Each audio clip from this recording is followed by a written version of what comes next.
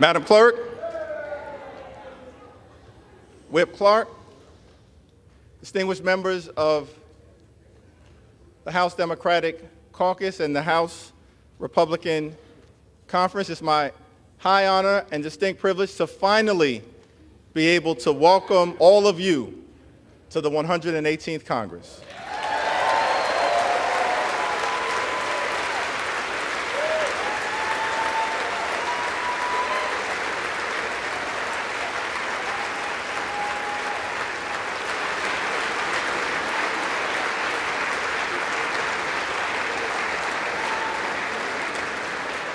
Let me just begin by thanking my good friend, Pete Aguilar, for his very generous words of introduction and for placing my name into nomination a total of 9 times. And I also want to thank my other colleagues from the Democratic Caucus for your generous words of nomination as well. Jim Clyburn, Catherine Clark, Ted Lieu, Dean Phillips, Joe Neguse, and Veronica Escobar.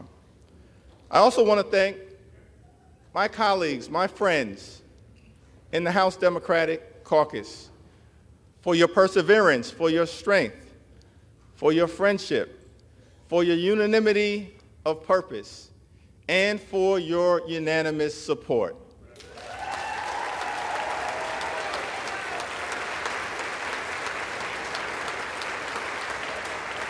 And I simply want to say that that showing of strength is not for any one particular individual.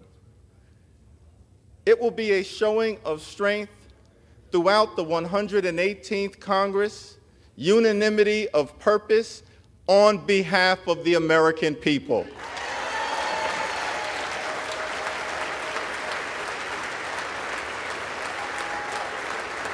Before I proceed any further, let me begin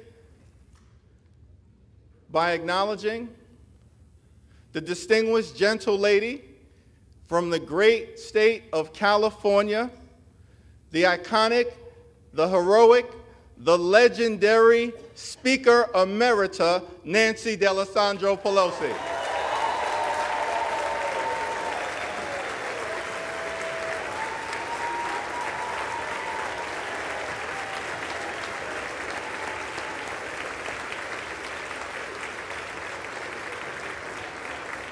And without question in my mind, Speaker Emerita Pelosi will go down in history as the greatest speaker of all time.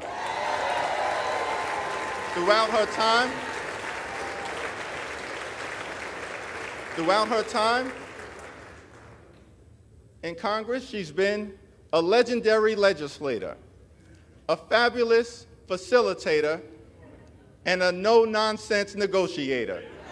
We know that Nancy Pelosi is a woman of faith, a loving wife, a mother of 5, a grandmother of 9, a defender of democracy, a voice for the voiceless, and a powerful champion for the children, the climate, Charm City, California, the caucus, the Congress, the country, and the Constitution. Thank you, Madam Speaker, for all that you have done. It's an honor to stand on your broad shoulders,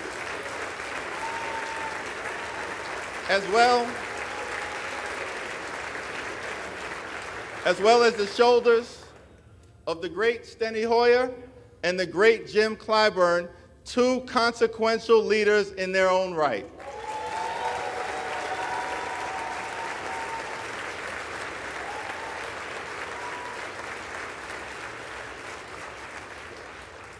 Now, the scripture says in Galatians, let us not become weary in doing good, for at the proper time we will reap a harvest if we do not give up. Over the last 2 years, House Democrats, in partnership with President Biden and our colleagues in the Senate, have been hard at work on behalf of the American people, getting big things done. We passed the American Rescue Plan, saved the economy from a deep recession, put shots in arms, money in pockets, and kids back in school. We passed the Infrastructure Investment and Jobs Act to create millions of good-paying jobs, fix our crumbling bridges, roads, tunnels, our airports, a sewer and water system, our mass transportation systems, and ensure high-speed internet access in every single community.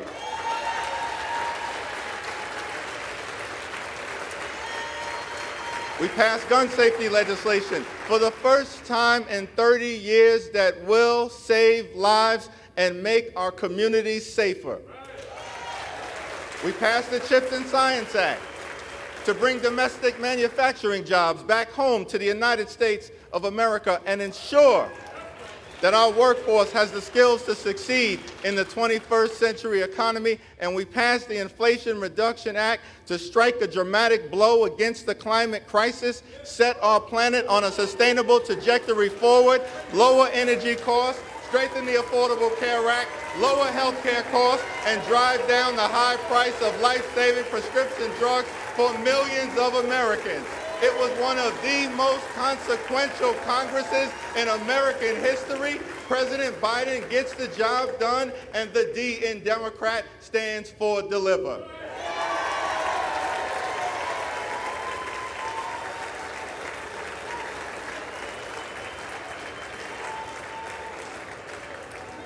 So over the next 2 years,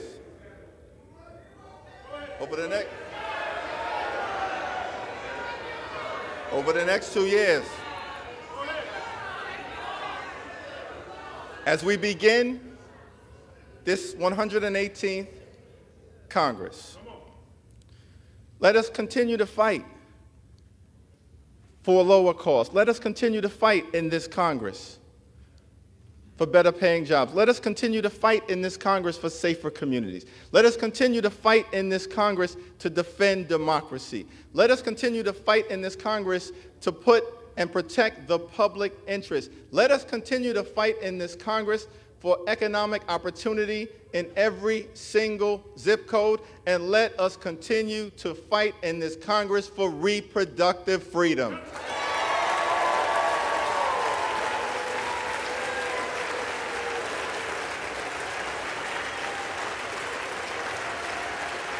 Because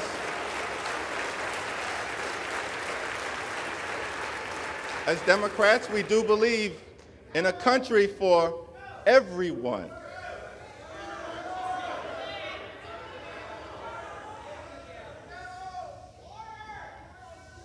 We do believe in a country for everyone, a country that provides for the poor, works for working families, makes sense for the middle class, stands up for senior citizens, innovates in the inner city, strengthens suburban communities, helps out the heartland, and revitalizes rural America.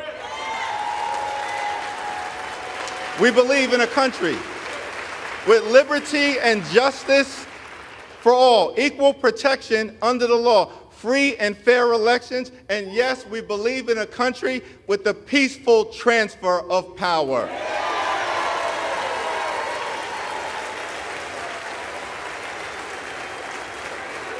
We believe that in America, our diversity is a strength.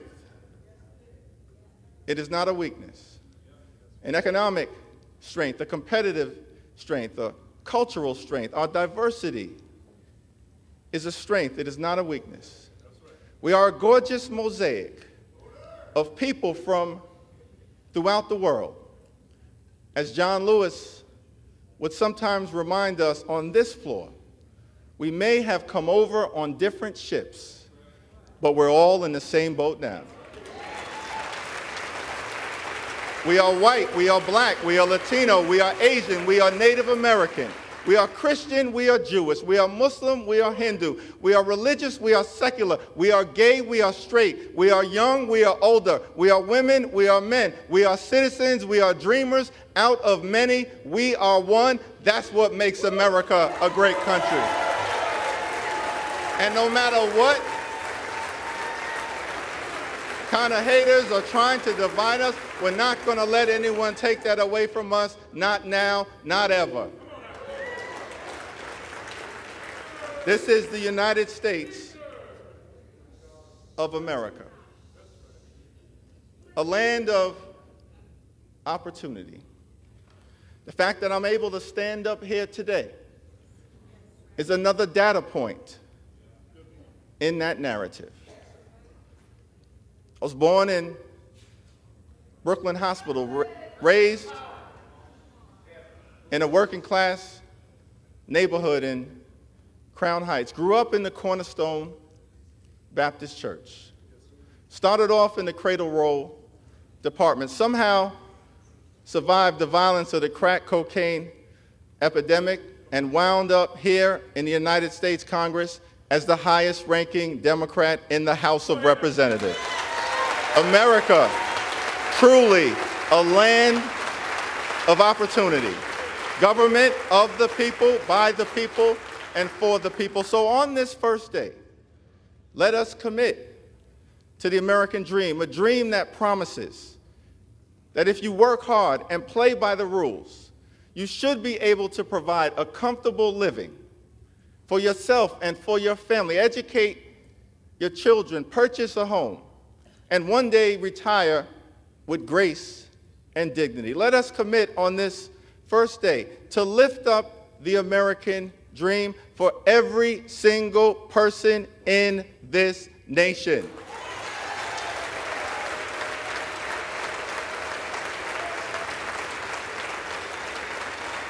Now,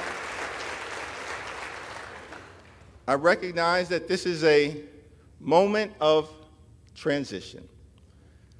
As we transition from one Congress to the next, from one majority to the next, from a year of accomplishment to a year of ambiguity, a moment of transition. The American people, understandably, after the events of this week, recognize that the Congress is at a fork in the road and are asking the question, what direction will we choose? On this first day, I do not pretend to answer that question on behalf of my colleagues on the other side of the aisle, but we do extend our hand of partnership to you and want to make clear that we extend and intend to try to find common ground whenever and wherever possible on behalf of the American people.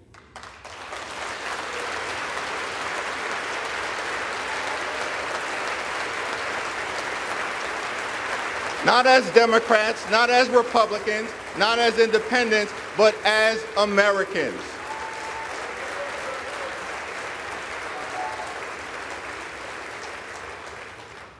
But I also want to make clear that we will never compromise our principles. House Democrats will always put American values over autocracy, benevolence over bigotry, the Constitution over the cult, democracy over demagogues, economic opportunity over extremism, freedom over fascism, governing over gaslighting, hopefulness over hatred, inclusion over isolation, justice over judicial overreach, knowledge over kangaroo courts, liberty over limitation, maturity over Mar-a-Lago, normalcy over negativity, opportunity over obstruction, people over politics, quality of life issues over QAnon, reason over racism, substance over slander, triumph over tyranny, understanding over ugliness, voting rights over voter suppression, working families over the well-connected, xenial over xenophobia, yes we can over you can't do it, and zealous representation over zero-sum confrontation. We will always do the right thing by the American people. So let us not grow weary of doing good, for the American people will reap the benefit of the harvest if we do not give up. God bless you, God bless the House, and God bless the United States of America.